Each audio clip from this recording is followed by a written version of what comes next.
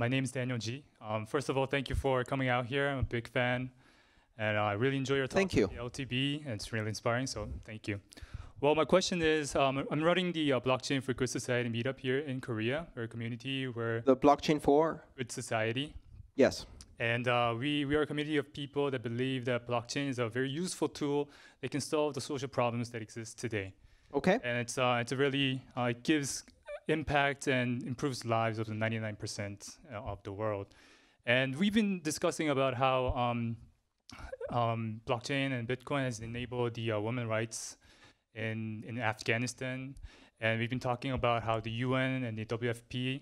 Is there a question? Let's get to the question. Yes, Very good. I was wondering if you could share your thoughts or your experience, any cases that you've seen that blockchain technology have improved and impacted these lives, because we're running out of use cases to share. There aren't that many. We have to be realistic about that. There are a few great examples. You know, the projects they did where they were paying women in Afghanistan to do coding and get paid in crypto. Yes, it's a great story. It didn't last very long. And part of the reason it didn't last very long is because it was very difficult to introduce that level of technology into that society.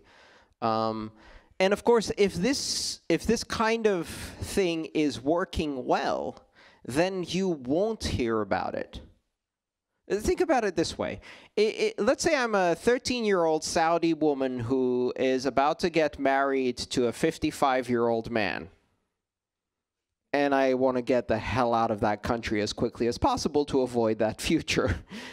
So then I've managed to escape through the help of organizations and friends, etc., who smuggle money into the country using Bitcoin, and then I escape. The first thing I do after I escape is hold a press conference to tell everyone how Bitcoin did it. No, that's going to cause some problems for everybody involved in that situation. So everybody's going to keep very quiet about it. I know of several cases of people who are leaving Venezuela, for example, using Bitcoin to escape. One of my good friends hires software developers in Venezuela. And after 3 or 4 months, he has to find new software developers because the previous ones who he paid in Bitcoin use that Bitcoin to get themselves and 30 to 50 members of their family out of the country. And then he has to find new ones, and then they get out of the country, and then he has to find new ones, and they get out of the country. And they estimate they've gotten more than 300 people out of Venezuela just by paying people in Bitcoin to do coding, which is amazing. But they're not going to go publicize that more broadly, right? We're not going to give you specific examples because that doesn't work. Bottom line is, that's what neutral means, right? That's what these principles of neutrality mean. The fact that someone who is legally prohibited from owning money or property, right? So there are probably about a dozen countries in the world where women are prohibited from owning property and owning bank accounts. And the reason for that is because in those countries, women are property. And so property can't own property, right? They're all owned by their husbands. Well, actually, no, they're owned by their fathers. And then they're transferred in a sale called marriage to their husband. So in those kinds of situations, the neutrality principle where the blockchain doesn't care creates a situation where people can own money, even when they're prohibited from owning money. The other thing that you have to be really careful about this, in general, when we have these conversations, we have to realize that what we're talking about is illegal, right? What we're talking about is illegal there, maybe not here. I believe women in Korea are allowed to own money. Yes, very good. So here it's not. There it is. And that's why you have to make a very important personal choice, which is to make the very serious distinction between illegal and immoral. There are many things in life that are illegal and moral. Not just moral, obligations of morality that we have. And there are many things in life that are legal and are absolutely immoral. Right? So, selling cluster bombs to the Saudis, legal. Profitable, In fact, highly celebrated and listed on the New York Stock Exchange. Moral? You decide. So there's this very big difference between legality and morality. Morality is a personal thing. Morality is how you decide what is right and wrong. Legality is what society, one society, not all societies, because each one has different laws, decides what is right and wrong.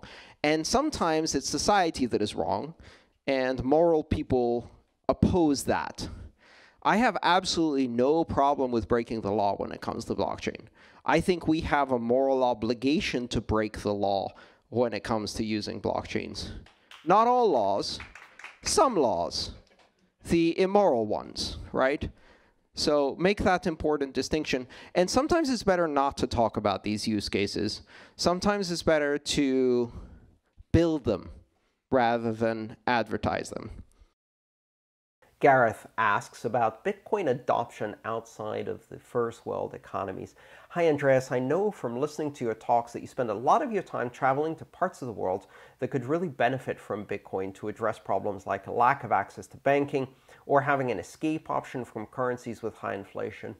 In your experience talking to people in places like Argentina and listening to what they have to say, what are the key problems to adoption, and do you see progress being made to address these problems?